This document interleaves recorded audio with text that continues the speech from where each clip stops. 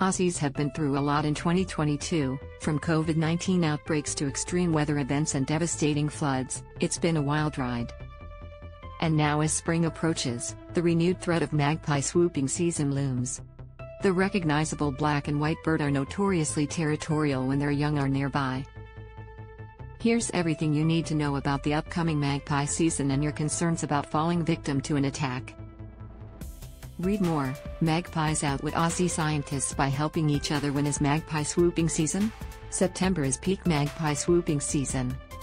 However, the birds typically nest from July to December and have been known to swoop then too. Magpies tend to swoop for about 6 weeks as their mate incubates eggs and while the chicks are very young. That might seem like a long time to avoid being dive bombed in your own backyard, but there'll be plenty of sunshine left to enjoy after it's over, usually sometime in November.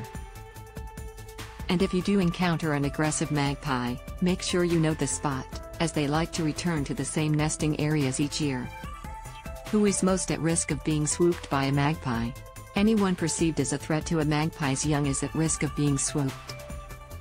But, interestingly, the Australian Academy of Science said only 10% of male magpies will swoop and 8 out of 10 people living in magpie territory will never get swooped. Even rarer are attacks designed to wound rather than intimidate. Bad news for cyclists though: magpies are almost certain to react to anything that large and fast-moving as if it's a predator. If you're not willing to walk your bike through the swooper's territory, then definitely stock up on those googly eyes, as making eye contact is known to deter them. Experts say that in many cases, magpies who swoop had often been provoked in previous seasons, and overall, it's really better to try to make friends. How common are attacks? While it's probably no comfort for people who have a territorial magpie on their block, swooping is actually quite rare. There have been 517 attacks across the country this year to date, according to Magpie Alert. However, only 57 of those were reported to result in injuries. People are not often wounded when swooped from behind, but a head-on attack can inflict horrific injuries, including eye damage. But there are ways to mitigate the risk. How can I avoid being swooped by a magpie? The easiest way to avoid being swooped is just to simply change your walking route if you know there are nesting magpies living there. Magpies will only defend the territory within 50 meters of the nest. Granted, in a leafy suburb, that might add a few streets to your walk. Basic prevention tactics include carrying an open umbrella, or wearing sunglasses and a broad-brimmed hat. It's also safer to travel in groups, as magpies prefer to swoop on lone people.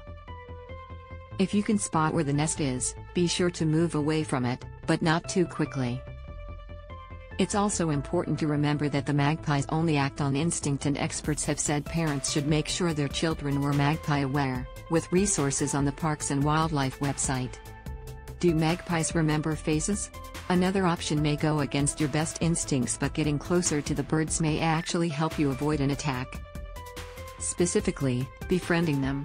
Magpies, like their corvid cousin crows, are clever birds and remember over 30 human faces, science suggests.